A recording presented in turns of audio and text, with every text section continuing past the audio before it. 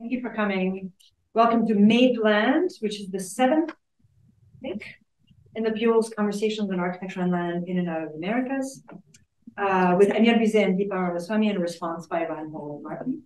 My name is Lucia Arris. I'm the director of the Temple Hoyne-Buell Center for the Study of American Architecture at Columbia. This series, I'll just say a little bit about the series. It started about 2 years ago to showcase the work of scholars and thinkers and designers whose work helps to clarify the implication of land and architecture. We kind of all know that there's an implication. We just felt it needed clarification, even for our own sake. And the plural Americas in the title is intended to complicate the mission of the center in two ways. First, by reminding us all that American architecture exists in hemispheric and global relation with the rest of the world. And secondly, that there's always, to remind us that there's always several Americas in the United States. And I want to just make a brief comment also for all of our Zoom attendees that today we're reminded of the weight of this globality by the fact that access to this quaint 19th century brick building up 3 flights of stairs is being restricted by a security operation and apparatus which has everything to do with land, which lies an ocean and a sea away. And that this has in part, therefore, made multiple Americas on this campus, and indeed transformed the campus a little bit into an image of the violence that is taking place in this land far away. So I want to be mindful of that, but we're lucky that we have a Zoom set up so people can attend, even if they don't have the prized CUID. And also if there are urgencies that require people to not attend academic events in these moments, that they can watch it later. And the work that we do in some ways contributes to thinking through these issues. So before I introduce our speakers, I'm going to do a bit of publicity. Jane. Season 3. This is season 3 of our land series. It will have 3 episodes and 1 very special anniversary episode. The next episode will take place in Chicago. You'll also be able to see it on Zoom. It'll be in collaboration with the University of Chicago, Lucas Stonik and Anne-Marie Leon. The one after that will be in the spring, and that will be Stella Nair and Caroline Murphy will talk to us about urban modern infrastructure. And at the end of this month, we will have an anniversary/launch/toast /keynote event called Unsettling Land. And that will take place in Avery. The launch, there will be a work in progress talk by Timothy Hyde, a keynote lecture by Joe Goldie. There will be a launch. The launch is of this book. This is the only example yet, which brings together some of the conversations that have taken place in this forum over the last 2 years, along with some of the research that the Buell has been doing as well. It's also part of an installation that we're doing at the Chicago Architecture Biennial. So we will launch it here since we can't all go to Chicago. And then the toast will be to the 40th anniversary of the Buell Center, which you see flashing here. That will be just a toast, but it will be in the presence of former directors, hopefully as many as possible. So stay tuned for that. Now that I've done that, that's out of the way. Here.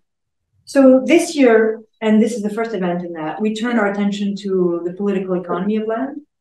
And this may seem a kind of obvious term, but I think it's especially important in the disciplines of the built environment.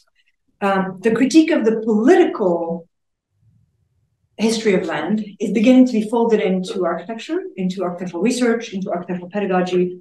For example, even since we began this series, it's become much more common to hear in architecture schools, in studios, and seminars, that land is not, please come in, please. Land is not the kind of natural or endless resource that was promised to white settlers in the 19th century. And so, as I said, the idea that we should critique land from a political perspective has not easily, but has done its work, let's say, in the disciplines of the built environment.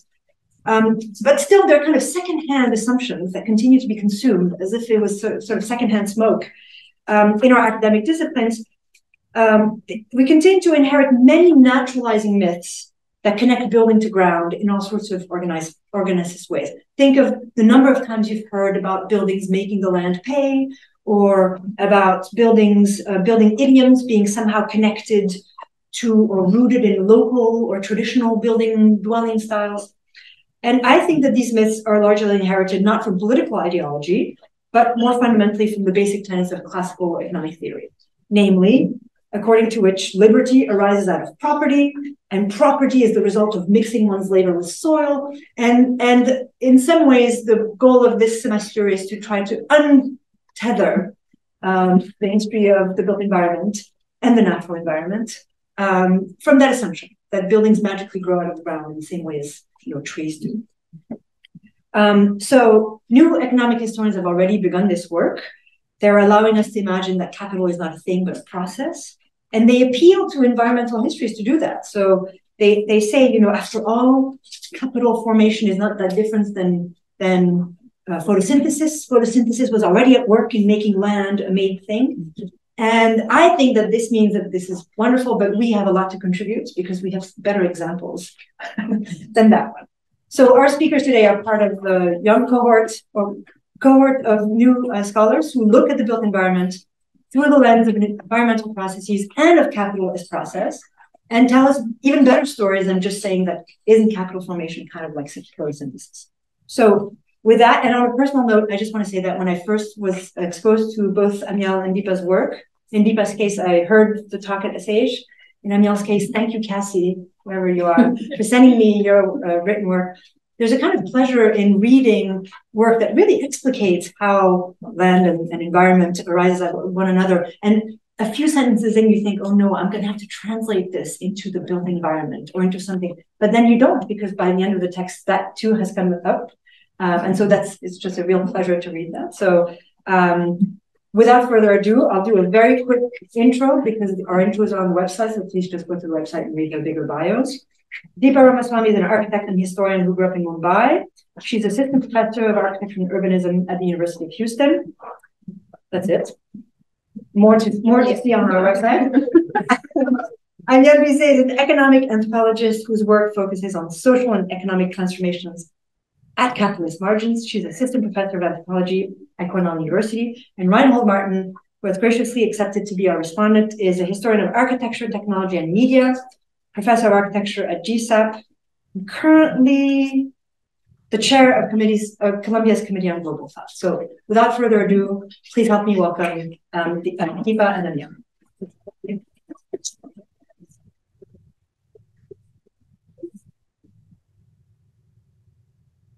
Thank you to the Buell Center, thank you to Lucia, to Reinhold, Michelle, to everyone who's involved. I would like to say that this work is very recent, it's ongoing, and it's a privilege to present it here. I would also like to say that the origin of this research is from a design studio, I thought, where the site was the coast of Mumbai. And when I looked at the maps that the students created, it was totally taken with like a palimpsest of land that was created with such a deep history, and still the same logic continued into neoliberal Mumbai. So that's where it began. So I'll begin.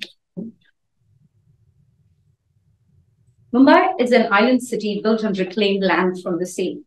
The city's coasts are the current sites of ongoing climate disasters, where occasional flooding occurrences have become nearly extreme events. These coasts are also the artifacts of prolonged land reclamations into the sea that began with the British colonial government's territorial expansionism and landscape transformation endeavors starting in the 17th century. Bombay, which is renamed Mumbai in 1995, was created from the sea by reclaiming land that bridged several islands in an archipelago. That's the going myth also. The map to the left is from 1843, so it was retroactively made. So after reclamation, etc., was done, they commissioned maps that kind of imagined what the islands would have looked. Map to the center was made in 1812, but the red dotted line was how much reclamation had already happened by 1891. And that is, of course, the current Google map of Mumbai to show this. Among the earliest inhabitants on these islands on the western coast of India were the Kolis, Bhandaris, and Kunmis, who practiced small-scale fishing and agriculture. The reclamation activities that bridged the archipelago followed a colonial vision of contiguous and measurable territory that could be a possible outpost and future port-oriented city of strategic importance for shipbuilding security. The infrastructural project of reclaiming large swaths of land also legitimized the British and East India Company's presence on the west coast of India, the displaying control over land, labor, environment, and commodities. One of the first significant acts of reclamation in the archipelago was in 1710. Over the next 2 centuries, the British government and then the East India Company, along with the support of local private reclamation companies, built causeways, embankments, dams, breaches, and infills. This is the one that was completed in 1784. By the middle of the 19th century, Bombay was a congested port city with reclamation as one of the profitable ways for the city's colonial government to create new land for sale. Bombay had completed 2 revenue surveys, one in 1827 and one in 1865, with the conversion of agricultural land into mill land, roads, and urban dwelling to accommodate an increase in population.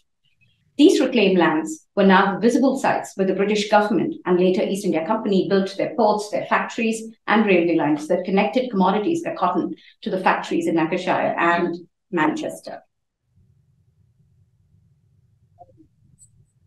These reclaimed lands were also the objects of transactions as territories for development and sale. I would like to really pay attention to this. This was, it came in the Times in 1911. It was, I think, like an advertisement of their proposed reclamation, but I really like how they call it free land. They say the above sketch plan shows the great reclamation scheme at present under consideration at Bombay. The Bombay government proposes to reclaim from the sea the area shown on the right-hand side of the line of dots and dashes. The total area thus created will be 973 acres. The scheme is expected to pay for itself in, I think, 69 years. And the government will then enter into possession of a vast new estate free of cost. A small portion of the scheme is already complete. The land is rocky and is only submerged at high water.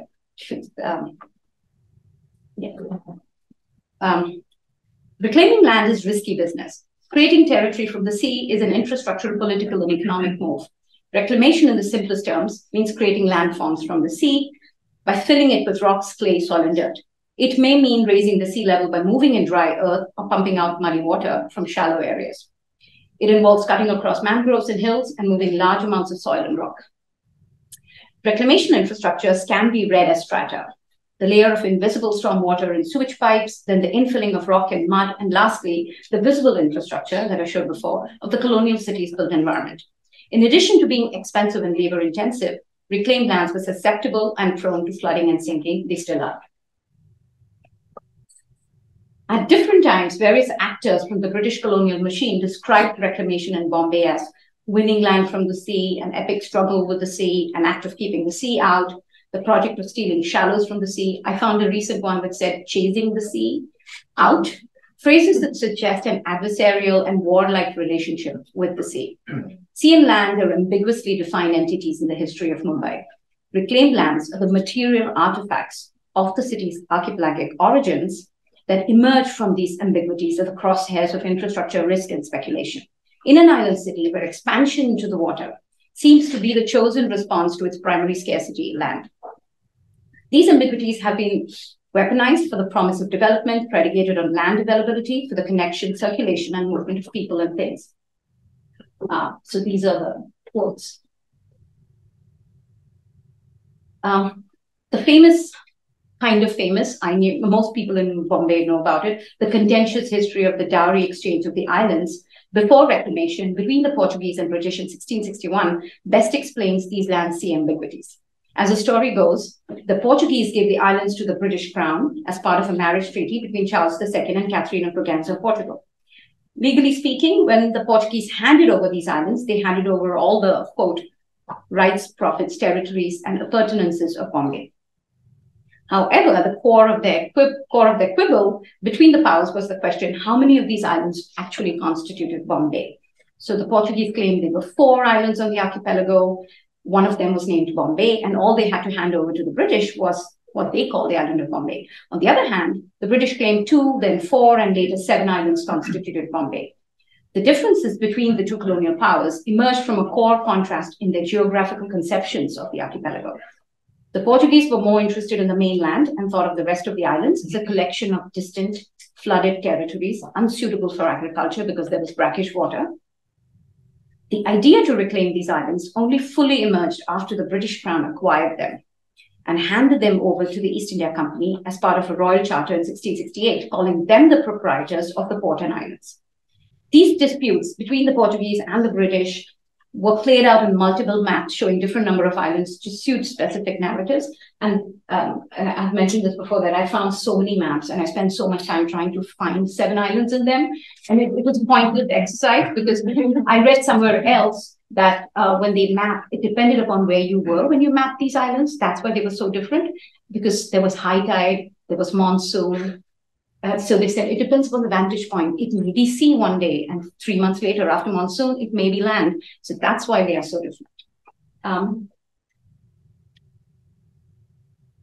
Most notably, in some cases, the British argued that the areas that were routinely underwater during high tide, which the locals and Portuguese considered to be a part of the sea, was land, often qualified as overflown, drowned, or wasteland. This claim was supported by statements attributed to locals describing how, quote, during low tide, one can walk from one end of the island to the other. By claiming the sea as land, the British changed the terms of their transactions with the Portuguese and sowed the seeds of contiguous territory in place of an archipelago of distinct islands and communities. Historian Kim Riding, who has written about this, characterizes this discrepancy between land and sea as a deliberate misinterpretation as part of the Allied power struggles of colonial give and take of territory. However, when analyzed through Pranav Bhandar's research on colonial property law, this discrepancy is part of a deeper history of British appropriation of land through the distinction between wasteland and cultivated land, where cultivated land was integral to a linear progression, starting from a state of nature to a state of civilization. Territorial rights over land stemmed from the settlement and cultivation of what was wasteland. Calling the sea a wasteland and reclaiming it to create territory for sale, ownership, transfer, and collateral complicates the colonial commodification of land, settlement, and occupation. In addition to being risky, reclamation was expensive.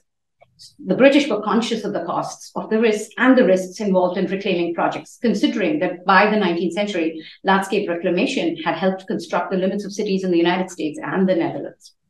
Even as early as 1673, they commissioned a report on reclaiming activities in Bombay to the Council of Surat. The report stated that while reclamation was feasible, it needed to be seen that the Crown should leave it to the servants, freemen, or inhabitants to raise a common stock. This meant outsourcing the risk of reclamation to the East India Company or to local traders who could act as proxies, willing to put in their own money and take the risk. The literature is littered with words like wasteland, overflown land, and that quote is where it talks about, how about we ask somebody else to invest the money? Reclamation activities expanded to their full potential in the 19th century when the Bombay government started to rely on private reclamation companies, such as the Back Bay Reclamation Company and the Elphinstone Land and Press Company. Many of these companies operated at the intersection of profits from two colonial commodities, cotton and land, with transactions hinging on the prospect of creating developable land in the future. Profits from cotton were parked in reclamation activities. These companies were typically joint stock companies, just like the East India Company itself was.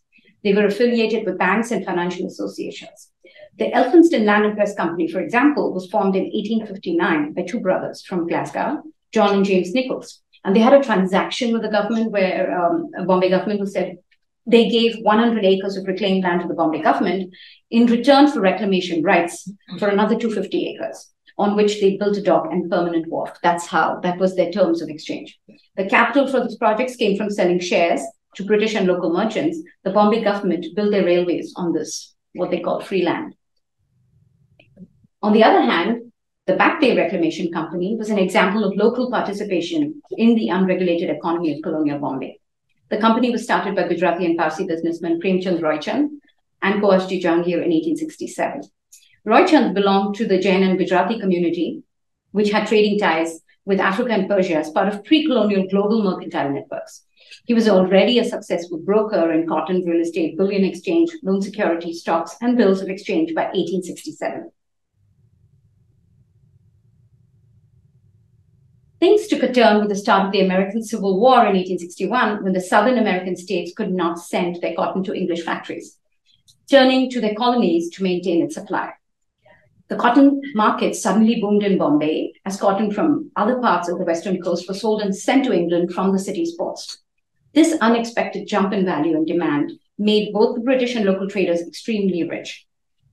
There were stories, this is a line I've seen in so many books by different authors, that local people were cutting into mattresses, pulling out the cotton and selling it into the market because of they were making so much profits. 3 years after the start of the American Civil War, there were over 20 banks and financial institutions, 8 land companies, over 20 insurance companies, and over 5,000 joint stock companies in Bombay, many of which were the product of local entrepreneurial activities. Businessmen like Roy Chand had understood that the unprecedented amount of local money floating in the city must be invested somewhere, and shares such as those of the Back Bay Reclamation Company were the answer. It was common for brokers such as Roy Chand to advocate for Back Bay's shares to the customers at the banks he was on the boards of. The banks, in turn, would acquire shares in companies promoted by Roy Chand. There were several proposed reclamation projects on the anvil with acres of reclaimed land that was supposed to be available for sale. In 1864, Back Bay Reclamation won the rights to reclaim Bombay's western foreshore, consequently increasing its share prices. The story of Bombay's boom ended as abruptly as it started, with the end of the American Civil War on May 1st, 1865, when Britain returned to the United States to get their cotton. Indian merchants, farmers, and traders stopped receiving enormous profits from cotton. This led to an economic crash in Bombay in 1865, where the stocks of Back Bay Reclamation Company crashed. While the British government rescued the British-owned Elphinstone Land and Press Company by buying their reclaimed land, the Back Bay Reclamation Company was bankrupted. Roy Chand and others never reclaimed the full extent of land as promised in their lifetimes. It was reclaimed in the 20th century. During the years of Bombay's boom, Roy Chand and other merchants, brokers, and traders had started to meet under a banyan tree across the British-built neoclassical Bombay Town Hall to trade in bullion exchange stocks and shares. The banyan tree, or the Ficus bengalis, is a native tree with a huge canopy and roots hanging from its branches. Under the tree, the group, along with Roy Chand, formed the beginnings of what would be recognized by the British as the Native Stockbrokers Association. It eventually, that building still exists. It's called the Asiatic Society, if you're ever in Bombay, and that is not the original banyan tree. That tree was memorialized and people write about it in books, but I don't think it exists anymore. The Native Stockbrokers Association eventually became the BSE, the Bombay Stock Exchange, in 1875, with 318 members from the local business community. This was Asia's first and largest stock exchange, internationally recognized stock exchange that preceded the Tokyo Stock Exchange by 3 years. That is the current BSE building.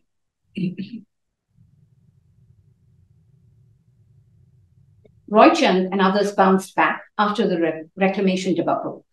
He used some of his new wealth for philanthropy and to fund Bombay's Gothic building, Rajabai Clock Tower. That building still exists in Mumbai. The reclaimed lands acquired by the British from the bankrupt Elphinstone Land and Press Company became the Bombay Port Trust in 1873. The Bombay Port Trust was an autonomous corporate entity created by the British government to care for the city's ports in the 19th century that still exists and operates in Mumbai. Coming a full circle, the Bombay Port Trust recently opened these very lands that were reclaimed in the 19th century for the Eastern Waterfront Project, which is trying to mimic London's Eastern Waterfront, which unsurprisingly proposes some more reclamation along the coast. Reclaimed land from the sea is a political, infrastructural, and speculative act that brings to light the local traders and business people in colonial Bombay who participated in the formation of the city.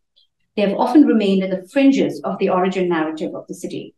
Local traders and merchants like Roy Chand made profits by making alliances with the East India Company, but they also developed businesses, invested in infrastructure and philanthropy, absorbed colonial risk, and generated indigenous capital in a very unregulated economic environment. Reclaimed lands were the visible sites of transactions in the form of ports, factories, railway stations, and markets. They were also the objects of speculative transactions within colonial banking institutions, private reclamation companies, and under a banyan tree. They delineated the social stratifications and relationships of colonial society between British and East India Company officers, local merchants, traders and middlemen, residents of Bombay who moved from other parts of the region, and the older inhabitants of the archipelago who were suddenly drawn into colonial capitalist modes of accumulation, economies of land, ownership, and private property. This paper does not cover other narratives of reclamation that tie into these intersections, which are part of my broader research, histories of prolonged ecological damage, displacement, and the valorization of coastal land, coastal infrastructure, and sea views in Mumbai that extend into contemporary Mumbai. This is from a recent report on reclamation in 2016. Reclamation remains integral to the island city's expansion. In the decades after India's liberalization in the 1990s, reclamation has doubly emerged as a crucial part of Mumbai's neoliberal growth blueprint. Since the 1990s, over 72 kilometers of land have been added to the city by reclaiming the intertidal zones. In 2021 alone, the city had over approximately 7 kilometers of coastal land reclaimed from the sea. Geographer Adam Gridhodge explains how the act of reclamation is not really about gaining lost ground. As the word reclaim suggests, it is more specifically about the construction of ground where water had once been. Gridhodge's description calls attention to the inherent ambiguity between land and sea that is embedded in the constitution of reclamation infrastructures and the history of Mumbai, where sometimes sea becomes land and other times land becomes sea. The ambiguity between what constitutes land and sea that marked the city's genesis in the 17th century is now more evident along Mumbai's coast, which operate as static extensions of developable territory into the water, sinking and flooding with extreme weather patterns every monsoon season.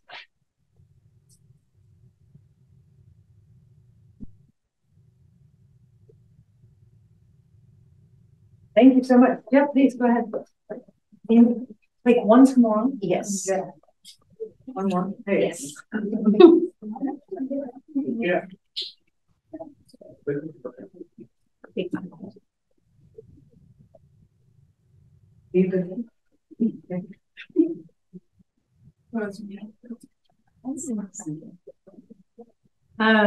Hi.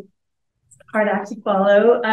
Yeah, thank you so much to Lucia and the Buell Center and to Reinhold for having me and creating this opportunity to discuss this work, which is also sort of a mixture of very new and somewhat old. I also wanted to say that what I'm going to be talking about is not unrelated to what's happening on campus today. And so I wanted to just kind of mention that the logics of settler colonialism and property kind of link the securitization of campus with what's happening elsewhere. And yeah, I'll come back to that a little bit. But okay, so Western Kenya. I have been doing research in Western Kenya for about a decade now, and I've been tracking de-agrarianizing rural life, especially near major highways. And something that's been happening there is that agricultural land is being converted into real estate in this kind of accelerating way. So there's a bunch of reasons for this, which I'm not really focusing on, but just quickly. So it's become very difficult to survive as a small-scale farmer in Kenya and around the world under contemporary economic conditions. The country is decentralizing in ways that have led to the growth of kind of regional capitals, which is also expanding them into rural areas. And there's this sort of middle-class aspirations to build houses in the country. And all of those things are creating this land process, which is quite similar to what's happening in urban peripheries, so maybe familiar to some of you. And like that process, this more rural version often begins with the subdivision or partition of agricultural land. So I'm going to focus on that partition, and I'm going to focus a little bit on what comes out after rural land has been subdivided, which is this unit that I'm describing as the plot, or which is described as the plot. And I want to use the plot to unpack some of the weirdness of what's usually called subdivision. It's kind of banal way. And this is a small piece of a bigger chapter that explores how plots as socially defined units facilitate land extraction from agrarian social relations. Okay, so I'm going to talk a lot about size today. First, by looking at the plot as a unit of measurement, a very weird unit of measurement. And second, by thinking historically about the politics of smallness. Okay. So during my research, I noticed that the word plot had come to mean something very specific and that it had land use implications as well as size implications. So the plot, the term is an English term, but it's imported into Kiswahili and into other Kenyan languages. And it encodes two things. People call a plot People call a piece of land a plot when that piece is A, intended for real estate development, and B, small. So plot is defined in this kind of, it's defined in this kind of dialectical relationship with the word shamba, which means land or farm, and links land and farm in that way. So I first perceived this opposition between plot and shamba as actually an opposition between two different forms of measurement.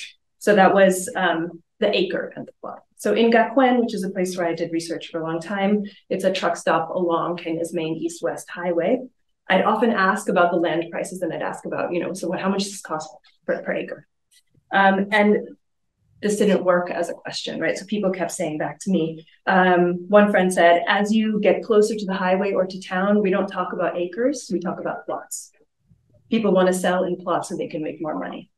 I got the same response when I was asking about the acre price of some fallow land for sale along the highway. We are selling by the plot. And again, about land in a settlement scheme a little bit further down the road, where I was told that the farms were initially 2 acres, but were now being subdivided and resold as plots, in this case, quarter-acre pieces. So calling a land a plot seemed to divest it of its agricultural meanings and advertise its availability for both property development and speculation. So land size and land use were shifting together. Okay, but even as the term plot had, slides are totally off, but that's okay. Even as the term plot had size implications, these were imprecise. So unlike the acre, the plot was not a fixed measurement, and there was a lot of debate over how many plots were in an acre, or even whether the term carried a quantitative significance at all. It's very unclear. So for instance, in Nairobi, the term plot often just referred to a small piece of land with a building on it, or which could have a building on it. In Kakamega, which is another part of Western Kenya, the term plot could be thought of as a unit of measure. And it was usually described as a percentage of an acre, but the percentage varied. So sometimes I was told that an acre was 4 plots, sometimes I was told that an acre was 8 plots. In Nakuru, which is where the pictures that you're seeing are from, a friend told me that an acre was 10 plots. So a lot of variability. In real estate marketing, and I just want to point out here that there are 3 different signs here advertising plots for sale, 3 different companies. And one of them advertises 50 by 100, you can't see it at all. The other one advertises 1/8 of an acre. So in real estate marketing, plot operated as a slightly more specific measure, although that measure also changed over time. So right now, it refers to the smallest permitted subdivision, which is a unit which is described interchangeably as either 1/8 of an acre or as 50 feet by 100 feet. So even in this somewhat more specific usage, there's still this weird indeterminacy to this unit, right? Because the slippage between length and area measurements meant that 1/8 of an acre did not precisely align with 50 by 100 feet, even as they're used interchangeably. And this was then again complicated by the fact that on title deeds, land size is always represented in an area measure with hectare. So there's all of this kind of weird translation gaps, which are exacerbated by the fact that, of course, land doesn't actually come in neat, 50 by 100 parcels. So the translation between different metrics, as well as the translation of the ground into abstraction, caused a lot of confusion. And there's all kinds of explainer videos and threads online where people are like, wait, how many plots are actually in? Wait, what does that mean? So this is just one video. This left room for a lot of wiggle, and I think it's commercially significant. So one real estate agent told me simultaneously that 50 by 100 was the smallest permitted subdivision, and told me that a smaller piece, 40 by 80, could be described as a small plot. Meanwhile, a quarter acre could be called 2 plots, or it could be called a large plot. Formal real estate listings tend to distinguish between plot and parcel. This is sort of more real estate-y language. Rather than plot and shamba, right, which is that earlier word for farm or farmland, but again, in ways that are kind of more impressionistic than precise. So a parcel tended to refer to anything larger than an acre, or an acre and above, but sometimes it described something that was just under an acre. So I saw listings, for instance, that said that 3/4 of an acre was also a parcel and not a plot. So I just had the sense, right, that somewhere between 3/4 of an acre and 1/4 of an acre, the thing turns into a plot, right? It stops feeling like agricultural land and starts feeling like something else. So I've been talking a lot about numbers and the weirdness of these numbers, but actually I think it's this feeling that is really one of the most important pieces of this. And so there's this, there's this variability in the precise moment at which land becomes a plot, and that has changed over time as you get smaller and smaller subdivisions. But there also seems to be a kind of broad agreement around the fact that there is a division, that we broadly feel together that at some point this stops being farmland and starts being real estate land, or rather property development land. So the unit itself, the unit of plot, is dialed into some kind of social sense around what makes land a certain kind of land. So this attunement and this variability are what I'm interested in here, and I want to use it to question a narrative within which measurement tends inevitably towards increased standardization over time. So I'm going to unpack this a little bit by talking about Vital Kula's book, Measures in Men. So the story of measures over time takes more and less celebratory forms, but in most versions, modern measures are described through kind of an idea of increased standardization, increased abstraction. So Vital Kula's book is an example of this, but in its less celebratory form. And in it, he describes measures as once invested with social content and social meaning that is then lost with the advent of modern metrology and abstraction. So the book is really fascinating, and I'm just going to illustrate with an example from the chapter on land measurements, since that's what we're talking about. So in contrast with today's abstract forms like the metric hectare or the imperial acre, traditional measures, Kula says, were located in the, quote, realities of life and labor. So using examples from medieval and early modern Europe, Kula outlines two social ways, and this is his term, social ways of measuring land, by labor time and by amount of seed. So for example, in Bourges in the 18th century, a journée described the area that one person could plow in a day, right? Whereas a cétré signified the area of land that could be sown by one sétier of seed. And I don't know exactly what is one sétier of seed, but some container for seed, which was larger or smaller. So the cétré could be larger or smaller depending on how fertile the soil was. So you need more or less seed depending on how, right? You need to sow more or less densely according to the fertility. So Kula points out that these measuring styles permit that the basic unit of land can be meaningfully attuned to people's daily lives and labors and to the quality of the land itself. And he makes the incisive point that equalization and standardization are not the same thing. So he says, quote, given their arithmetical inequality, indeed because of their arithmetical inequality, such measures are more homogeneous with respect to their social and economic significance. So this seems to me really important and really right on, because like any farmer knows that an acre of like sandy, rocky soil is absolutely not the same as an acre of fertile, well-watered soil, no matter how much an acre is the same as an acre, right? Okay, so I find this all really compelling, but I do want to push back against this rupture narrative that Kula writes through. So a narrative around modernity as a process of alienation that is linked to standardization and abstraction doesn't actually help us to understand that the way the plot as a unit is attuned to the realities of the ground on the ground and is actually facilitating land dispossession in some way. So these realities on the ground include market conditions, but also this sort of right social variable sense, this feeling about what is desirable and appropriate for different uses. So put otherwise, to describe the intensified commodification of land through language of standardization and abstraction seems to me to miss something important about the way that this process is socially mediated. In the longer version of this work, I show how that social sense becomes really relevant to land speculation and to the commodification of ancestral land, so land that hasn't actually been yet marketized.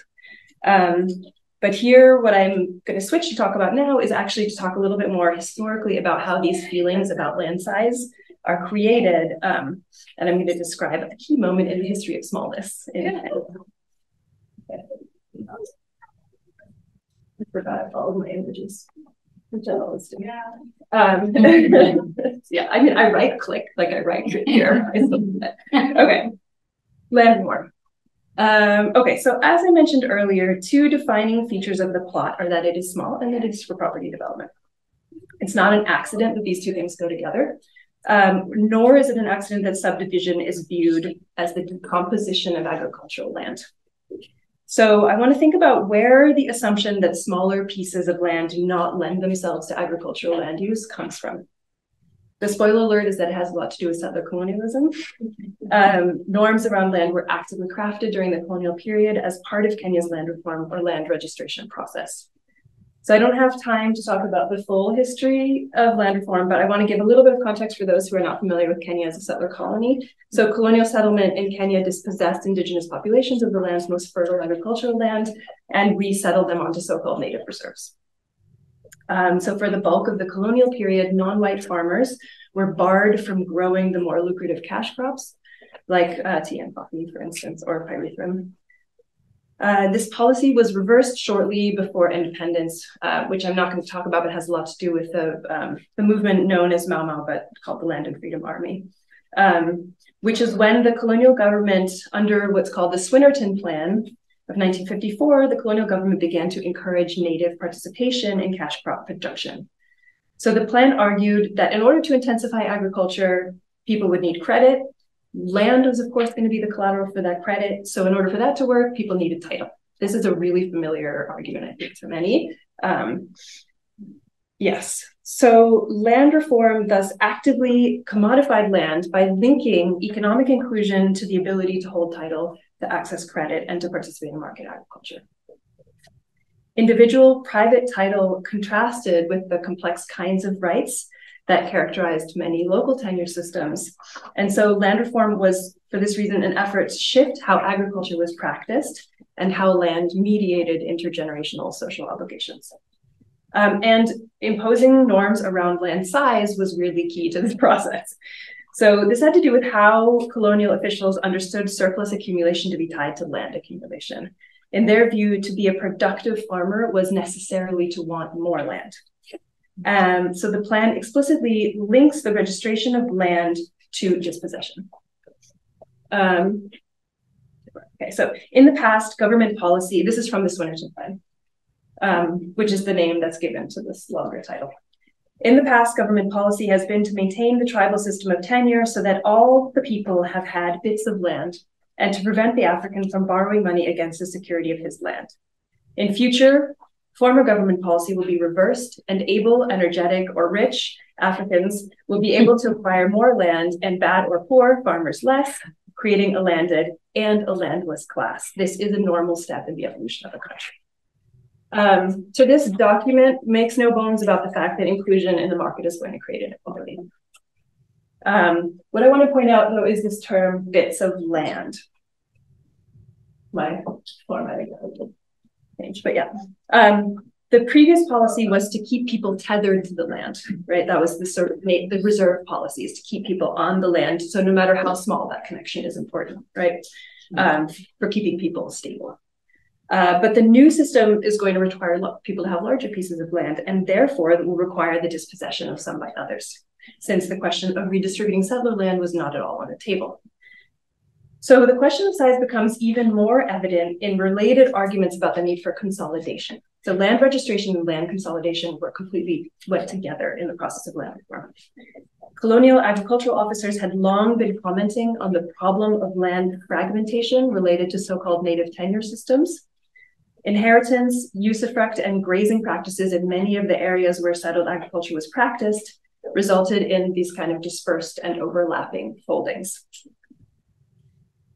In particular, practices of partible inheritance, where all sons would inherit a piece of their father's land, unlike the British system, which was primogeniture, meant that lineage land tended to get subdivided across generations, leading younger generations to seek land elsewhere. So this scattering of holdings, so people would have these kind of very, they said, it's kind of these like shocked statements about one family could have 26 different pieces of land, So this scattering of holdings was considered by colonial agricultural officers to be inefficient and detrimental to soil quality, and also hard for them to surveil.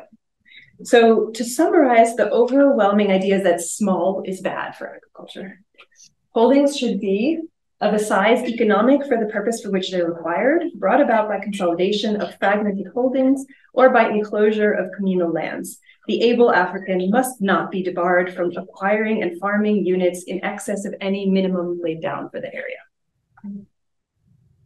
So this report, this minimum comes in because the Swinnerton report is drawing on an idea which is circulating in agriculture economics at the time, which is that there is a minimum land size below which agriculture will be uneconomic. So you get this term uneconomic size, which circulates.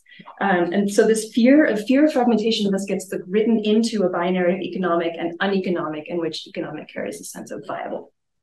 When it comes to land, this report suggests more is better, but it's actually better to have none than too little.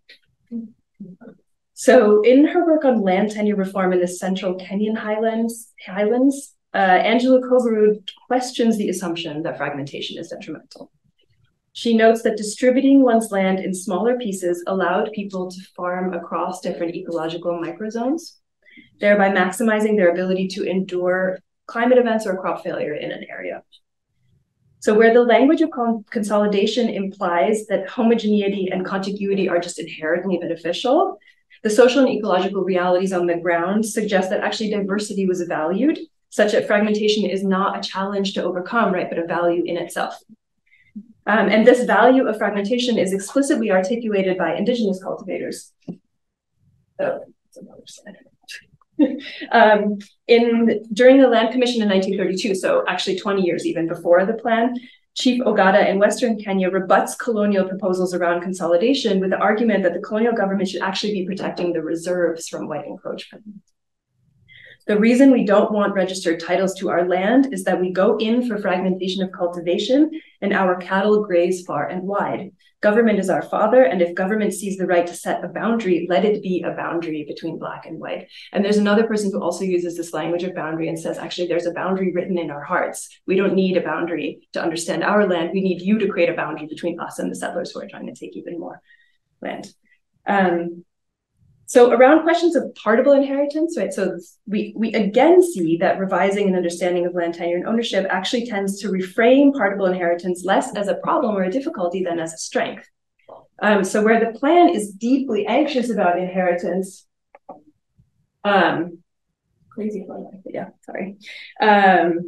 We can see here, right, they're very anxious immediately. Before inheritance has a chance of creating fragmentation, conditions must be created to ensure that subdivision does not take place below an economic level. But legal scholar H.W. Okoth Ogendo actually reframes partible inheritance as a strength again, noting that it reflects the multi-generational obligations that are embedded in land, and that there are the practices of dispersal of land dispersal actually are kind of flexible way of responding to that. So for Okoth Ogendo, it's not fragmentation, but this liberal theory of ownership that's the problem. Okay, so across these conversations, we see that attitudes toward land size reflect and encode different understandings of what land is. And this is a question that's been persuasively addressed by settler colonial studies more generally. So just to come back to this title of the panel, Made Land, I just want to kind of emphasize that land reform really created land as property in these very specific ways and in ways that have clearly laid the groundwork for the more intensified commodification that's happening now. And this making of land was also really successful in rewriting ideas about how agriculture should be practiced. So the idea that small is bad for agriculture is really hard to shake. And my point is not to say, right, that small is good necessarily, but just to think critically about how that idea really operates in our minds, including mine. And it's important because the sense that the division and dispersal of holdings can only be bad, can only be detrimental, that idea has filtered really uncritically into discussions around agrarian change in ways that, one, reinscribe these colonial categories, but beyond that, I think they can actually facilitate the separation of people from their land, right? Because if somebody thinks that this land is too small, there's nothing I can do with it except sell it to a real estate developer, then I'll just do that. And the specific language of uneconomic size continues to be taken up unproblematically in policy and academic conversations around land tenure. And even actually Okoth Ogendo, who's this really critical legal scholar, adopts that term kind of without any kind of comment in his work on colonialism and land tenure law. So I think this, in addition to rewriting the viability and the meaning of land into this binary of economic and uneconomic, it also gives the impression that small pieces of land can only be suited for real estate development and implies that the problem is smallholder agriculture or inheritance patterns, right? So sort of social bads, rather than the corporate and elite farms that continue to claim huge pieces of land across the country.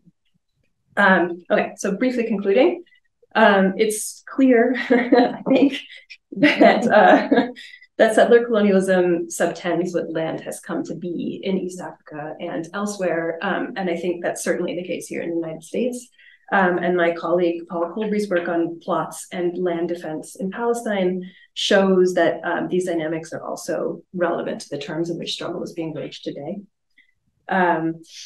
And I wanted to say, this one last quote from Robert Nichols, who I think is really fantastic on land. But he says, he writes that the making of territory into land, the making of land as property, is not just the story of everyone's domination by the commodity form. So it's also that. But he says that it is a more specific story of dispossession. So he writes that generalized concerns with the commodification of land tend to ignore the extent to which this process has been subtended by systematic transfer, loss, and group differentiation. All right. Well, first of all, thank you, both Amiel and Deepa, for these. This we could just go straight to the questions because I think there's so much to discuss and so many kind of self-evident intersections and so on. But I also, in the spirit of kind of opening things up a little more broadly to begin with, and then narrowing down, bringing this back down to the specifics of your talks.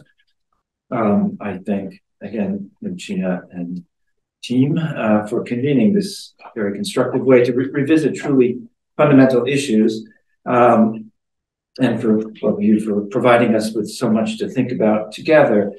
And since the connections I think are self-evident, I'm not going to rehearse those.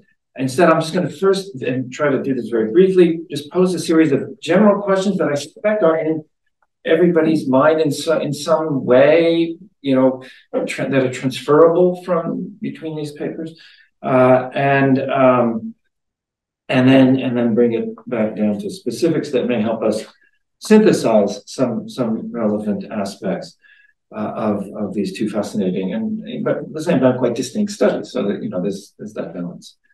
So on the problem of making land, made land, and so on, I want to ask, I think, with our colleagues, because you've done this, so I'm just repeating some things, by whom, for whom, and by what means. That seems to be a critical kind of through line through all of this. And putting it this way, I suspect that all of us here would acknowledge the usefulness of the kind of constructionism and the anti-foundationalism that this way of thinking about making implies, without we may not necessarily agree on the implications.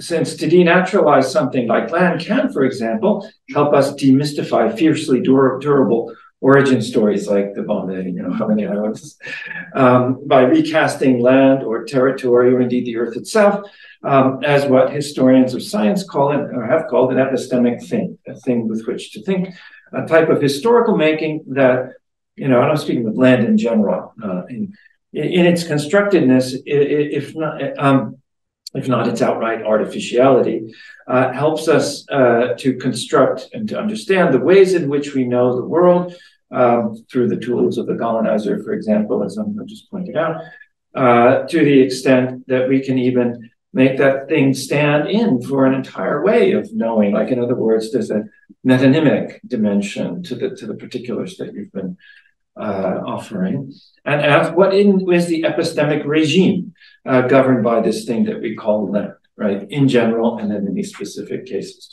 for example, with respect to coloniality, is this the same ultimately logic at work in these very different places, or is it to be distinguished in some at the level I'm asking? Obviously, historically, it's distinct.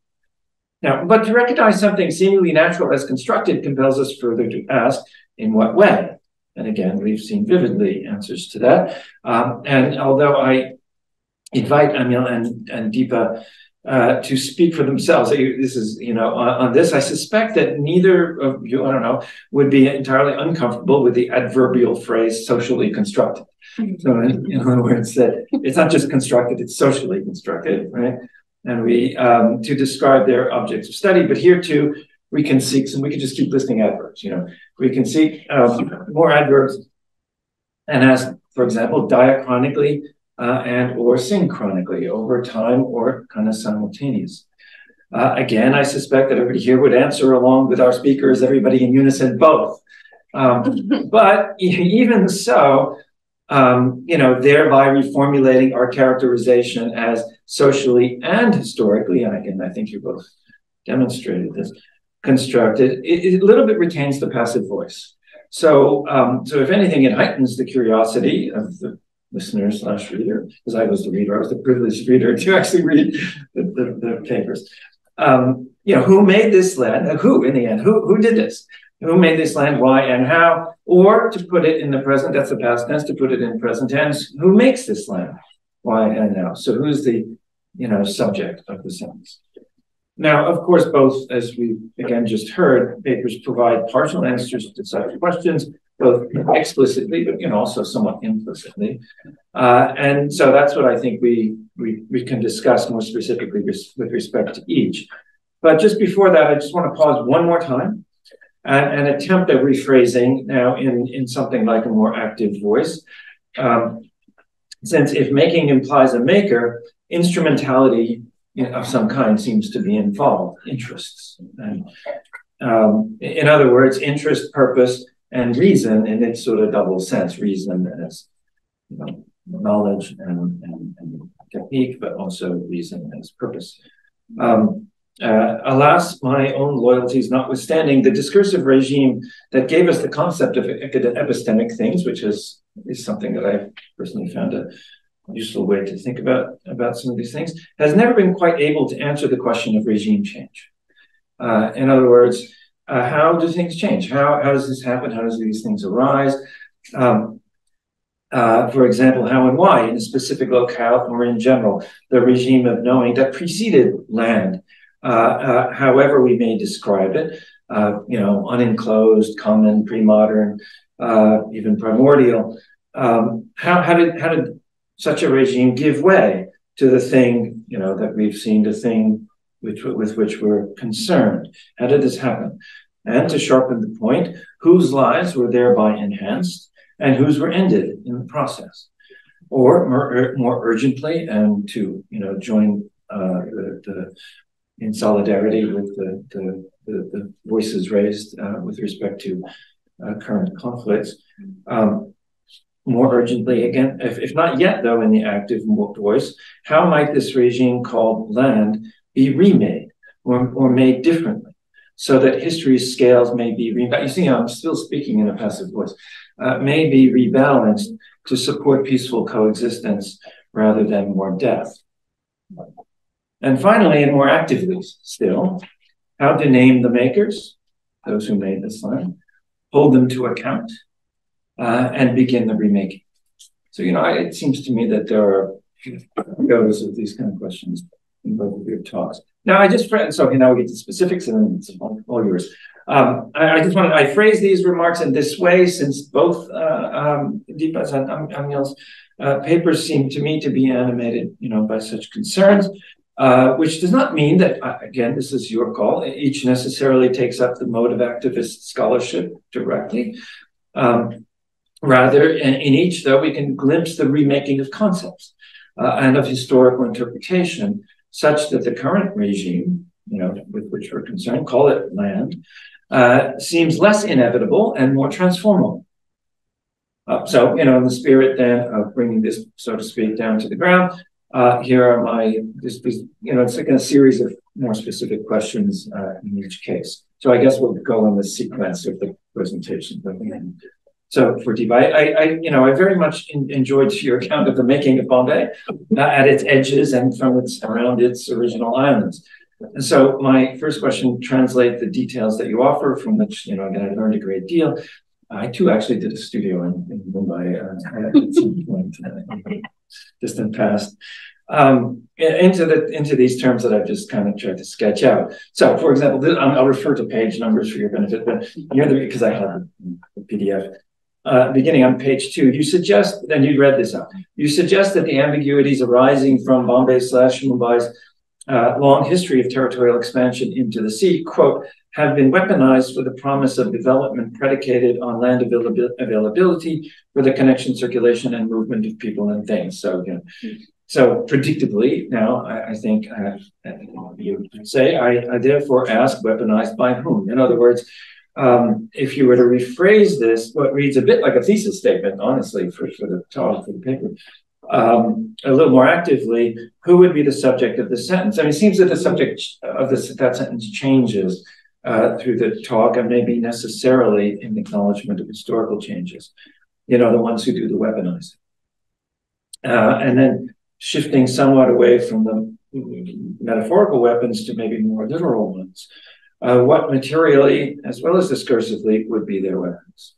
What is it, under what material conditions did, what at times seem is the British, at others, perhaps a comprador class of merchants, and so on, do the work that they do. And then how might we specify in this relation, to which I have a way I'm just trying this out. It's interesting because I'm learning about a kind of spatial hypothesis as a way to segue also into questions for Amiel. So as I have understood and come to understand Bombay's history, there has long been a functional, I think it appeared in the 1911 map, especially you showed the scheme, a functional and symbolic difference between the eastern and western waterfronts.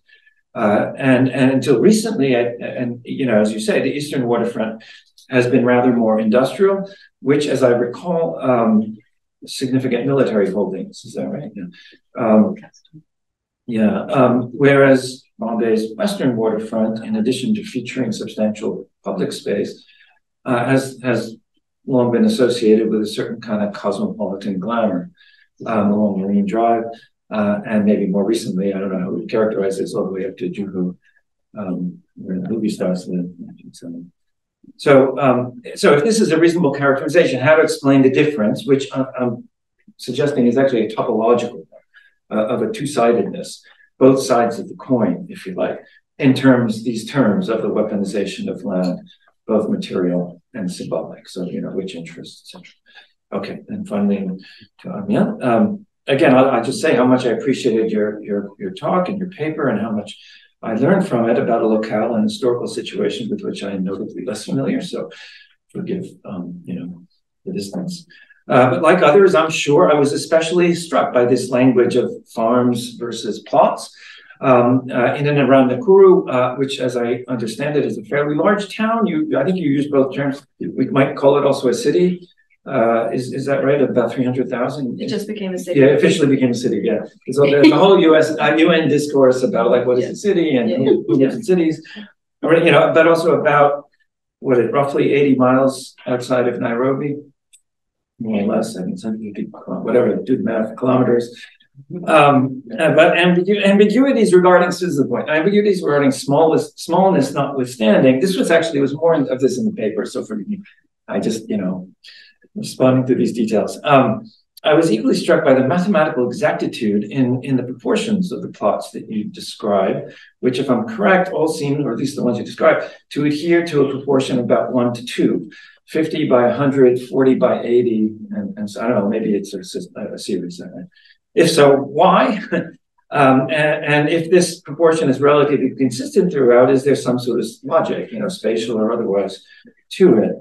Does it, for example, is what came into my mind, does it more easily enable further subdivision into 2 adjacent squares, accommodating, for example, building on one side, yard on the other, or something like that? So, or if not, are there discernible topographical properties to these plots, in addition, other properties to their plots in addition to their size? I'm basically just layering in, trying to suggest, I'm sure you do this in the rest of your work, but other dimensions to than size and to think about the interaction.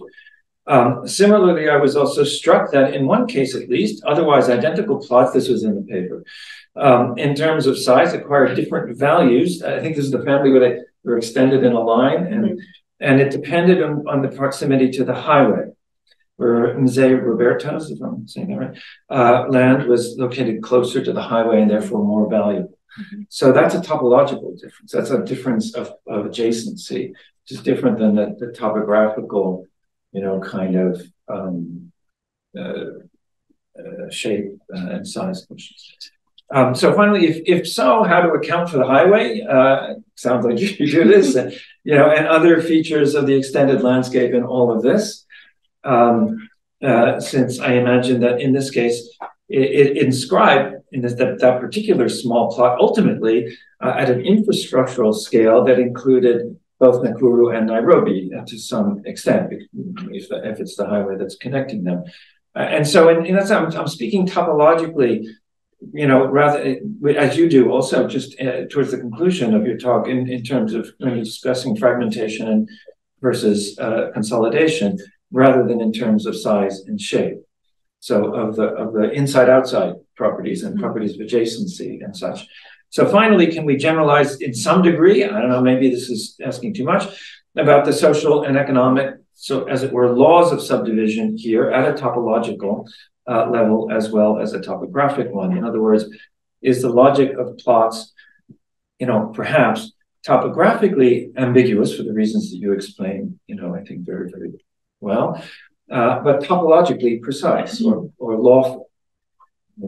That is in terms of what is inside, what is adjacent to what, to whom, and so on. Or in other words, to return to where we began, socially and historically, right? Those adjacencies and those what I'm describing rather abstractly as topological relations actually, it seems to me, encode social and historical ones. So that's what I have to ask, but it's all yours. And how do we get?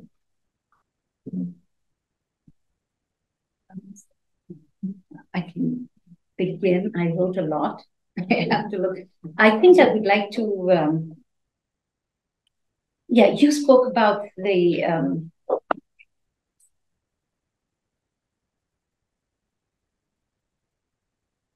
Yes, you spoke about the idea that there is no subject to the weaponization question, right? In the sense that who's weaponizing what and where did I write the weaponization? This is the problem with writing too much notes. Yeah.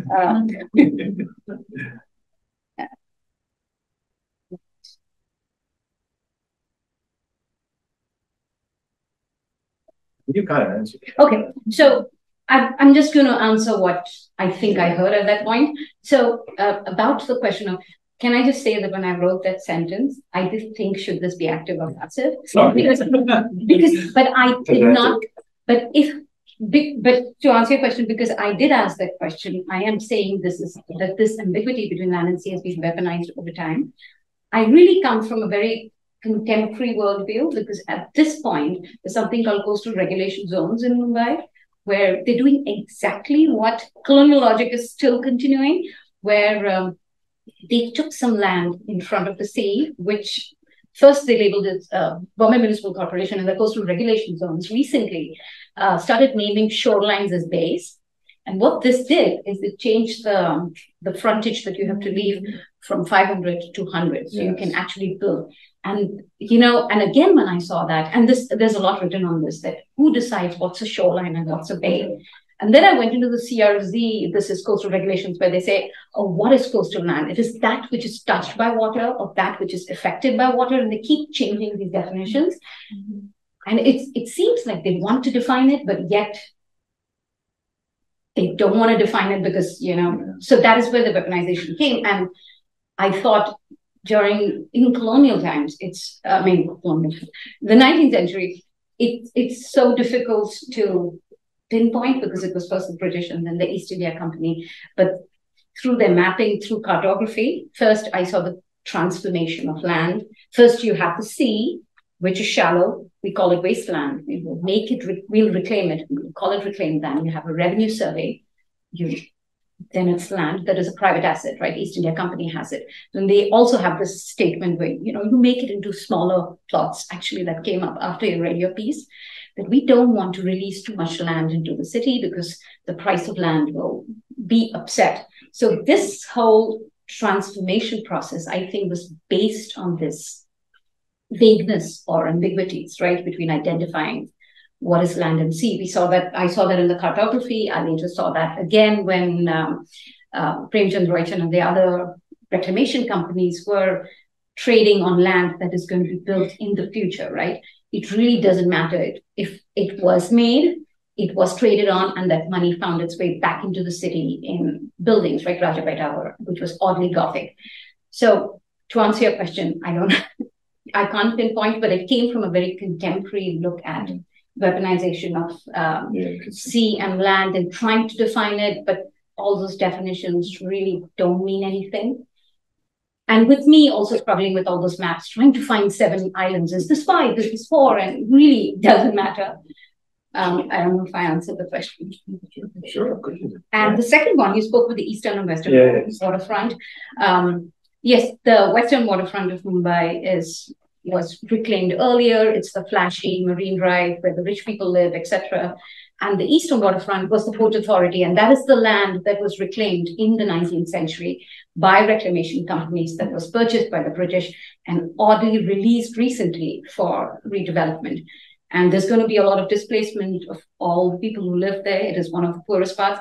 Genuinely, I grew up in Mumbai and have never been to that area because it was completely walled in because Port Authority and defense secrets, etc. So you didn't actually see that part of Mumbai at all, even if you lived, maybe people who lived close by. So I think the history of reclamation is also tied, Mumbai's history is tied to the way these two coasts developed, because the western coast was developed earlier. It was opened out, and the eastern coast was purchased by East India Company, purchased by British government, Bombay government at that point, and then handed over to the Port Authority, which held on to it until the early 2000s and released it out. I think, hopefully I've answered. Yeah. Thank you. I have questions for you too, but I have questions for you. But I'll just quickly respond to a couple of the more specific points that you mentioned.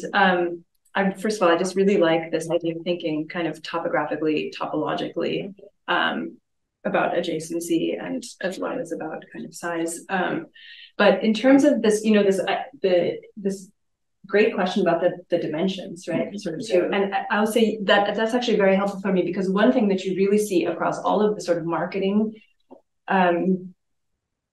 material about the plot, especially the 1/8 of an acre plot, or 50 by 100, is that it is always kind of aligned with the size of a 3-bedroom house. So this is clearly related to some kind of middle class aspiration about what kind of house you should build. And even there's a sort of sense that like everybody understands that a 3-bedroom house is about the same size. And there's actually like tons and tons. You can buy, like on the street in Nairobi, you can buy a little pamphlet that gives you instructions for building a 3-bedroom house, which is a very standardized kind of sense of what that is actually. And so yes, so the 3-bedroom house, which takes up almost the whole size with a small kind of kitchen garden, small yard. Space for your car, which is actually more often in this case. So absolutely, there is a link there that's really helpful to think about.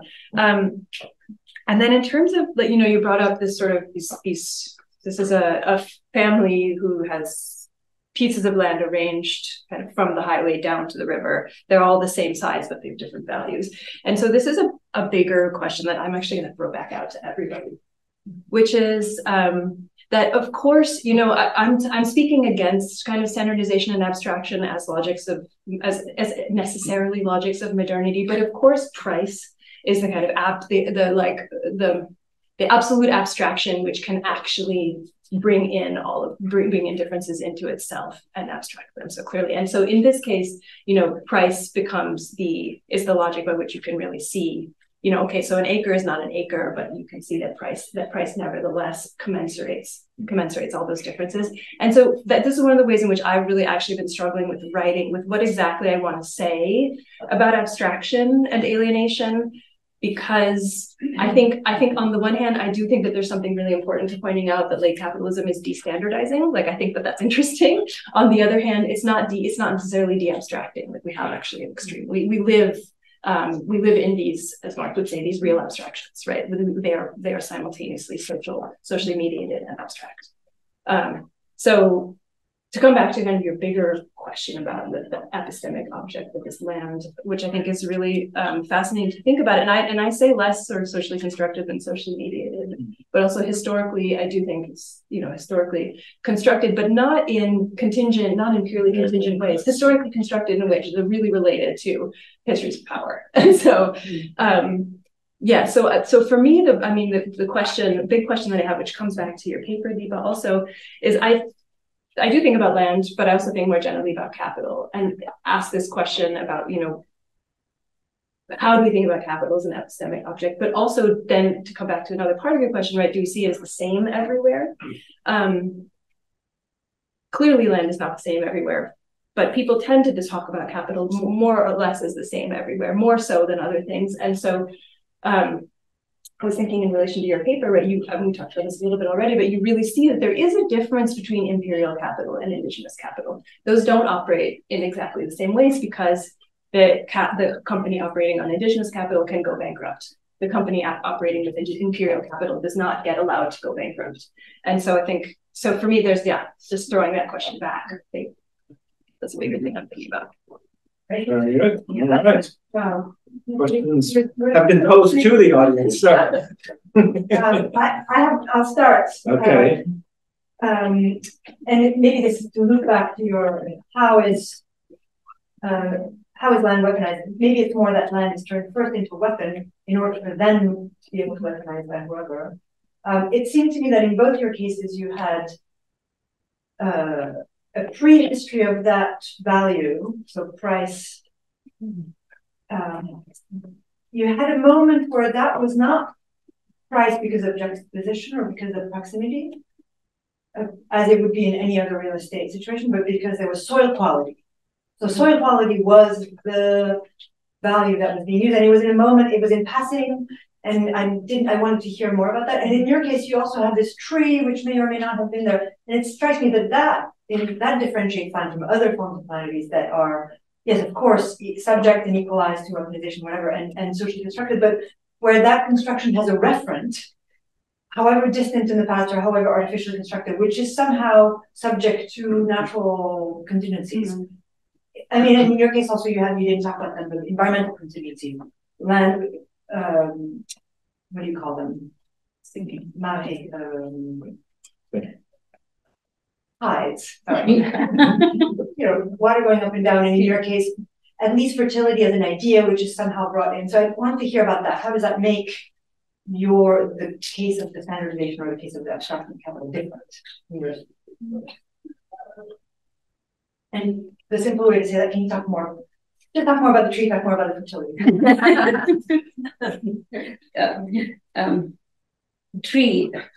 The tree, I really don't know. I mean, it does not exist anymore, is what I found out. But to come back to, I didn't take notes, about the question of value, right, with respect to these reclaimed, to the question of reclaimed lands.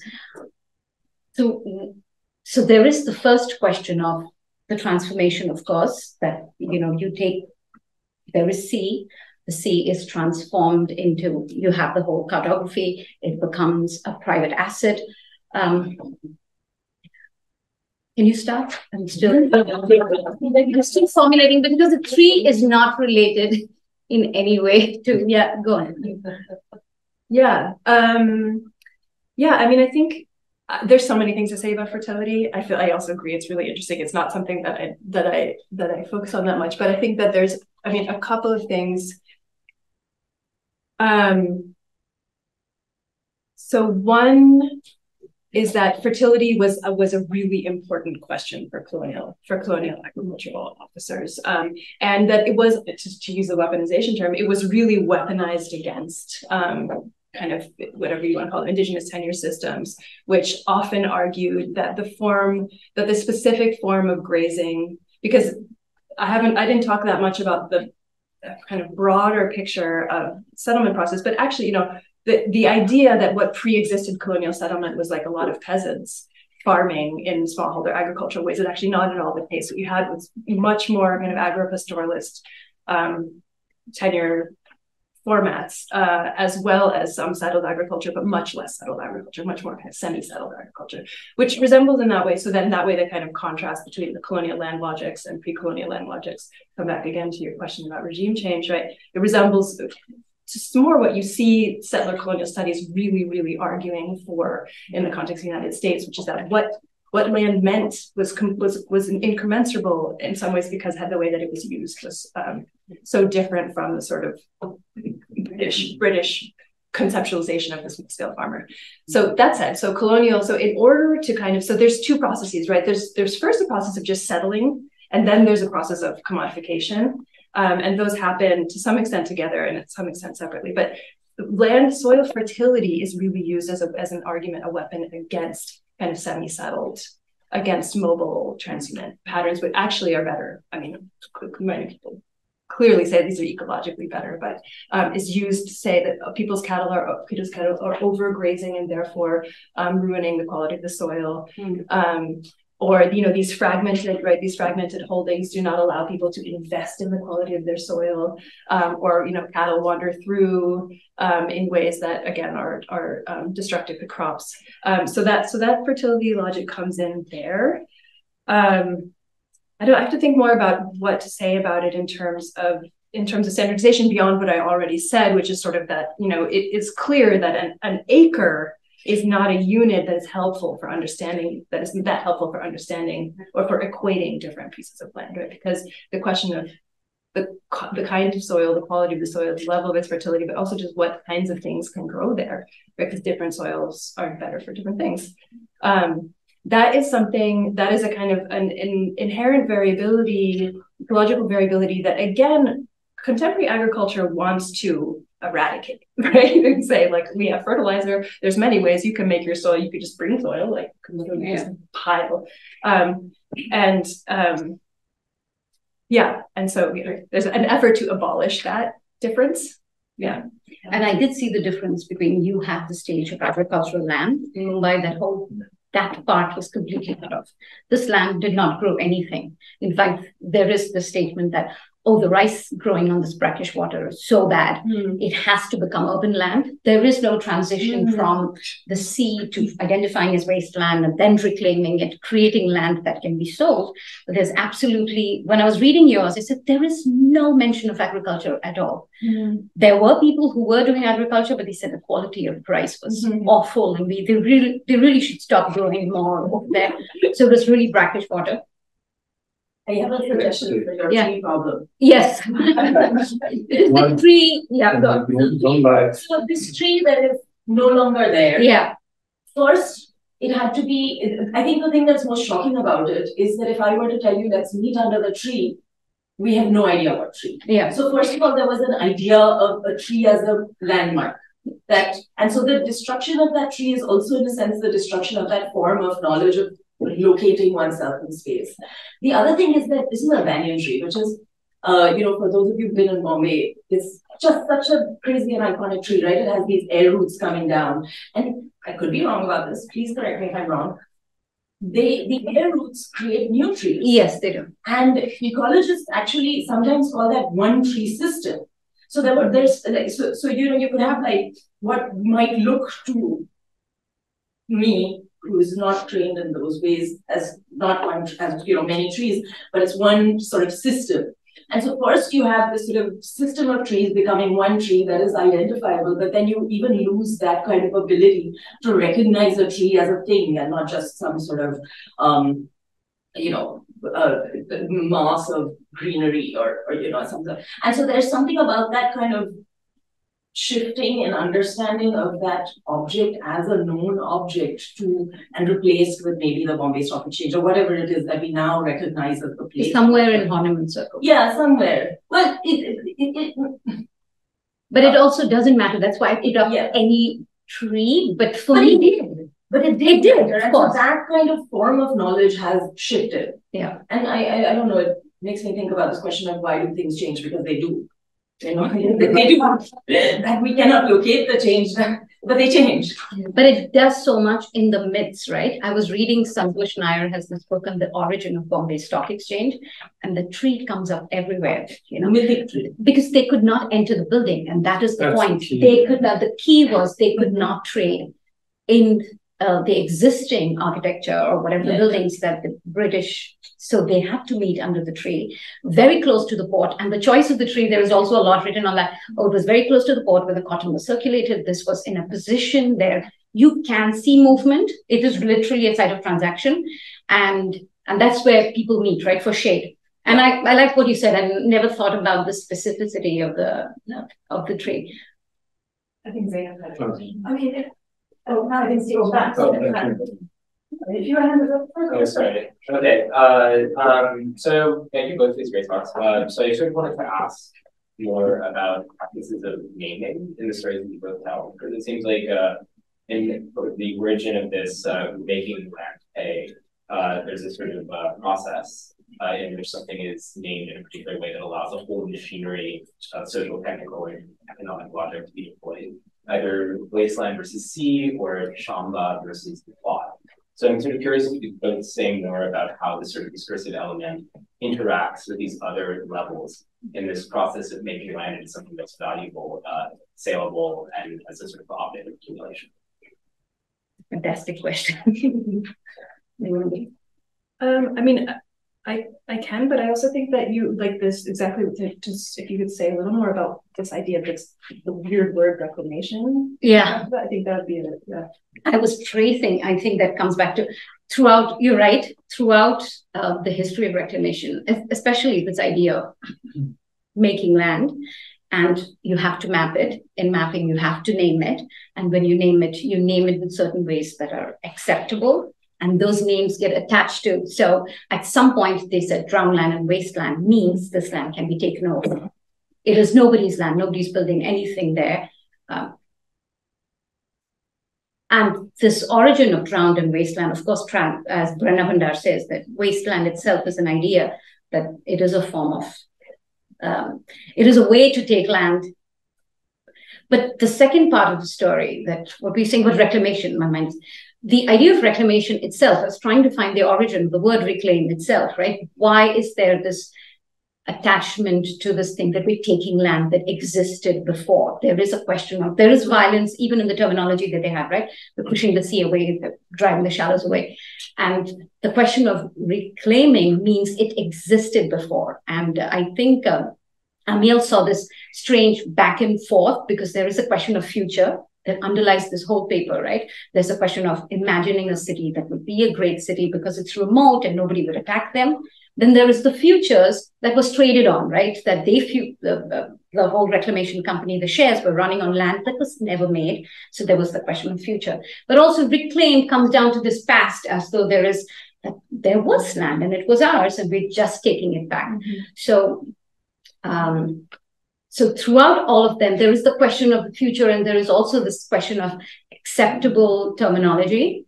And I see that again in coastal regulations, which I look at. Then shore is worse than bay. I have no clue why. Why is shore requiring 500 meters, where bay is requiring 100 meters? So, yes. Yeah, I mean, I just to say a little more about your paper, I think that the term reclamation is just so fascinating. Yeah. And while you were talking just now, I was really thinking about the way that it naturalizes land as the kind of baseline yes. for what territory is, right? So even though it's actually very clear that land did not pre-exist the sea in that place, nevertheless, the description of reclamation makes it seem as though we are just sort of getting back what is ours, versus in this very adversarial way. Against the sea versus making something new. And I just think that there's something I think there's even more you could think about with respect to why that term of getting back versus making new. Yeah. And again, I think there's something important about the taking it like this very adversarial logic about it. And about the plot, I mean, I think that's a great question. And I think it's actually part of the question that I'm really puzzling over right now is, to what extent does it make a difference that this thing is called a plot rather than a shamba, and is it a difference that makes a difference, right? And I think that it is, but I'm not sure that I've fully figured out exactly why. I think that on the one hand, I think that people are not everywhere, like the commodification of land is different in different parts of Kenya. The native reserves have much more ancestral land that has never, the former native reserves that has never been marketized, but still commodification of land is not anything new, right? But I nevertheless think that in order to kind of separate and extract land from a certain set of social relations that are at least ideologized via ancestral connection, even when they're not, I think that the switch of term is important. Like, I think that that's meaningfully important in kind of permitting land to become something else. And that's why I think this encoding around size is also important, because I think that the kind of an imaginary of something as small is significant because there is a lot of resistance to selling land when it's family land. And people continually spoke to me in the logic of sort of when they were doing it in the logic of kind of defending themselves. So, you know, we need to sell land, and often, and I didn't really talk about this, subdivision is actually not necessarily, it's not really the only way that things are happening. So one thing that people do a lot is just sell a small piece of their land, you know, and they'll say something like, you know, what's the point of me sitting here cold and hungry on my land? Let this piece circulate, right? So a piece will be cut off and circulated. And so I think there's also like a slightly different imagination around what that partition is. And I think that the word is important, but I'm not totally sure, to be honest. You know, you could describe this in a political economic way without at all mentioning plots. And I would like to ask you, when I read your essay, which I mentioned to you, that I was very fascinated that she talks about decomposition, where I use the word transformation, right? And when she used decomposition, that you say that it becomes from agricultural land to real estate, it's a process of decomposition. Could you speak about that? Because I was very struck by that, the idea of decomposition there. Yeah, like I said, I sort of use the word, not in any sort of very precise technical way, but to indicate that what is happening when land becomes plot is not just the sort of dividing of something up into smaller pieces, right? But it is actually the rupture of a certain set of ideas and meanings and land use practices associated with a particular kind of land that get then like decomposed into this smaller. So that's why, coming back to your labels, I'm just remembering that I was comparing the maps, and the maps prepared by locals at that point had no labels. It was the water had fish. It was completely different from this very organized, this name means this, and that is attached to some legal acquiring of land. And those maps were very different and stuff. So. Okay. First of all, thank you. That was fantastic. It's sort of your to listen to both papers. And if I didn't hear it incorrectly, Amiel said something about a wiggle room. So I was just wondering if, and the word exactitude was used, but it seems to me that these two stories about how land was made is more about constructing legal trend, anything resembling exactitude. And I mean, just in the way that the plots are measured and divided and sold and so on, and also in the way that you said cotton money was parked in the reclaimed land and then withdrawn when needed and so on. So I just wonder if one way to understand the difference between imperial capital and the native capital in this case is to look at how wiggle room may have worked for Kaiser, right? I suspect, and the way in which, for example, ancestral law is brought in to place certain restrictions or liberties and so on. So clearly, wiggle room is not the same for the white and the black settlers. So I would love to hear your thoughts on that. I'm thinking about it right now. Well, I have thoughts about yours. We met before and discussed each other's paper. No, but I really think that there's, I don't know if this is exactly the same thing as wiggle room, but that the fact, so what exactly is wiggle room? Well, when I'm talking about it, I just mean that there's this gap which becomes, I think, commercially significant in the translation between the different metrics, and that specifically the translation. I mean, everybody buying land is told to make sure you look at the amount of hectares that's actually on the title deed, because somebody's going to sell this to you as 50 by 100, and then they're going to write some other kind of decimal number on your title deed, and that might actually not align, and so you got to really check. And so I think that is that's where I was imagining wiggle room, but more broadly, I mean, I love opening it out as a kind of broader question around sort of what the role of ambiguity and ambivalence plays. And I think that for, the question of what kind of land reclaimed land is and why it is available for speculation, why it is exciting as thinking about the future, but also why it works in the way that it does historically, right? as something which has not yet come into being and which likely will but might not. I think that wiggle room around the sort of, the ambivalence of that space between land and sea, the intertidal zone is really interesting to think about. Even the usage of the word ambiguity, I think is it vagueness, or is it, something that is deliberately not, as the other geographer said, it's a deliberate misinterpretation that was made for colonial give and take. And this sort of ambiguity is clearly necessary to make this, this sort of trading in the future as possible, right? That you really don't want to identify these two areas because like the plan that said, it really depends upon the vantage point you drew this from.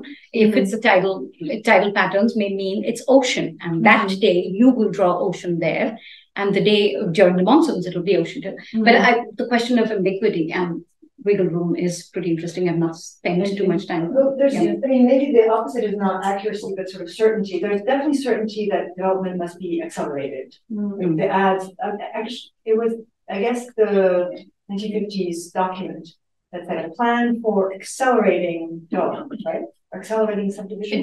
Intensifying, right? So that's a certainty. And here too, your ambiguity is not numerical, it's kind of elemental. Like, is it cotton or is it a Gothic building? Is it land or is it water? But there is a certainty that development will happen, that speculation will happen. So it seems like also the wiggle room is nice because it's for the sake of something. For the sake of, for sure, there will be a two-story house or a three-bedroom house in this spot. Yeah, but also, to come back to this question, to Reinhold's initial questioning, also that this isn't land that pre-existed, so therefore, whoever makes it claims it, right? And that's really important. So to be able to say, well, we're not really sure what this is, then allows for somebody to, for an actor to claim it, like in a very clear way, like, well, I created it, So, question. Yeah, there was one in the back.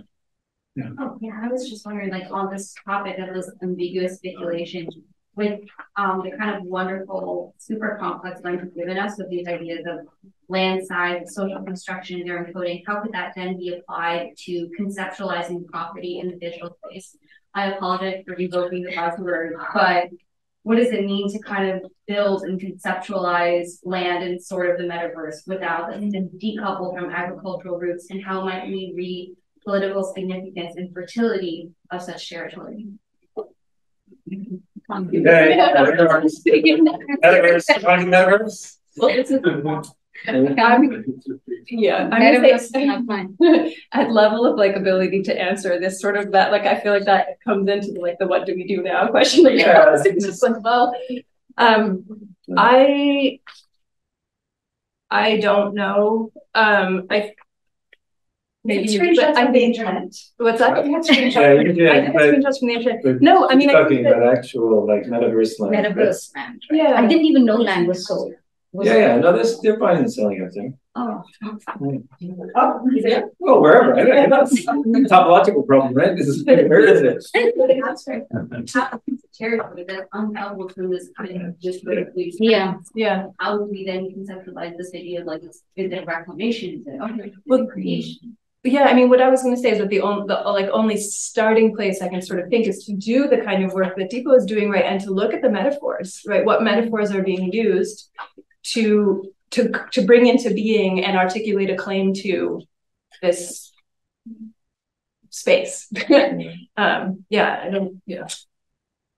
Can I just? Okay, I was fill the void for a minute, but because just to substitute production for imagination or the other kind of things, because somebody's producing this, and literally in terms of not just the metaphor of some space out there, but somebody's writing that code, and so that might be one place to start. I have a question for Amiel, but maybe both. I was wondering about the desirability of the sales. If it comes from other places than just government or companies. But Amiel in particular, you talked about people having kind of resignation, okay, I'll sell if I have to. But I'm wondering if there's something else there about the houses that are being built and the desire to form the city and the clash between those two interests with the people that. I mean, from the standpoint of the person who is selling their land. Yeah, if it's done in other ways than just like, oh, well, I have to, but like maybe they really want the money, they really want to build that. Yeah, so in the longer version of the paper, I talk about two particular places, and one of them, the story of this household that I lived with, who in the process of, I first lived with them about a decade ago. So in the time intervening, the patriarch has really shifted from I will never sell my land to gradually selling and selling and selling. And the first time it happened, I was so shocked. I was really shocked. And but people in the family, because it meant that in this kind of one household compound, which was then subdivided among the three sons and the patriarch, that meant that sort of somebody was literally going to be coming and building their own house right in the middle. And so I was very surprised, but actually the household took it as kind of as a relief. I think that being so close to your relatives is not always ideal. Is this the alcoholic brother? Yeah. And so they like largely, I mean, and it was also the ideological defense was also where we're selling land, but we're also buying more and more land elsewhere. And so, we're not completely giving up on land by doing this. But yeah, I think people really thought of it as a kind of belief. So I think there's just to say that there are many reasons for which people want to sell land. And I do think that the most common that I've come across is encountering some kind of medical emergency and or school fees. Those two things are what lead to people selling their land the most. But there is, understandably, the social form of the household is not actually that fun a lot of the time. And so people want to get out. And so there is some desire for this commodification as a means of getting out. I remember a question. It's your question of production, and in essence the labor question, but through other means. Continuing from last night. Well, yes, exactly. Because you mentioned much earlier metrics by which metrics which carried within them a certain type of labor, the theater, or the amount of gun exchange we have, the gun exchange we have, which are basically measured to the amount that a single ox could draw in one. Okay. So there's something about land in its sort of fertility, even pre-imperial phase, where we imagine that it has to be counted in some way through labor, and that gets increasingly detached. But in both of your cases, it sounds like there's so much preparation for markets, and that on the part of people who are taking out cotton of that has to qualify in some way as a type of practice that is then makes land. All these people who are somehow reading on the internet, what is the size of their, watching those videos, what is the size of my plot exactly? That's labor in some way before you sell your land. And similarly, you have to pull out, I mean, you didn't talk about it that much, you didn't have so many people, but there have to be practices that somehow are equivalent to like a half percent of land. And I don't mean it metaphorically, I mean it in terms of preparing a commodity that would make it different than others. To Reinhold's question. Your question kind of is that. I like how certainly that's a dimension, I don't know. So do you see it that way? Is it like kind of work that people are doing that they feel they must, labor away to prepare their asset for themselves? I think absolutely. I don't know that it's I think absolutely there's work. There's absolutely work like this, very material and very meaningful. And that's, again, this is my interest in the plot. Like, I think that's a kind of meaningful work also that people are doing to make the land available. And that means that it's a lot of social work too. It means it's a making. It's a making, yeah. Is there more? I had one question for Amiel, which I found in your essay, where you say that, forms of sociality that are invested in agricultural land could not disappear, right? Once it's commodified, it continues, it exists, they are reworked. Could you speak a little bit about how they coexist, right? That, this socially constructed forms of how you look at land, they are coexisting or reworked into, even after commodification. Yeah. Well, we talked a little bit about land title in particular, and I think that particularly in the debates around De Soto and land titling, that there is sometimes more emphasis put on the impact of land titling. I mean, not merely for its like neoliberal dimensions, but that actually what it means to have title doesn't mean entirely that you actually have full ownership. So in the case of the same household that I've been talking about, every male adult member of the household who could have land, they had their land through title. Their father gave them the titles when he gave them the land. But nevertheless, he, the patriarch, was the one who oversaw all of the sales, including one that I talked about, which was a sort of much more of an expulsion of another part of the family. And it didn't matter that they had title. Like he nevertheless oversaw it through these kind of the sort of, they're called customary, I think that's a tricky term, but customary traditional logics around who is the one who has the right to that land. So I mean, I don't want to talk too much, but the one thing I'll say is that I think that the importance of title can be overstated. It's not sort of factual, it's empirical grounds. And to speak about labor, I'm sorry, I'm interrupting. Well, when you were speaking about labor, Lucia, I was thinking I could not find anything about the actual labor of reclamation. Right? When I was looking at the photo. Yes, that was the only thing I found where, there are these maps that talk about this process through the processes of naming. Then there is these companies that are trading on the futures, and there is this banyan tree, but there's very little on who was the labor. I mean, where did these reclamation companies were they locals? Were they not? How? And the only acceptance of, only time labor was brought in was when they say, oh, we need to outsource this risk. That there is too much risk, there's too much labor, there's too much movement of soil, etc., and we need to bring it in.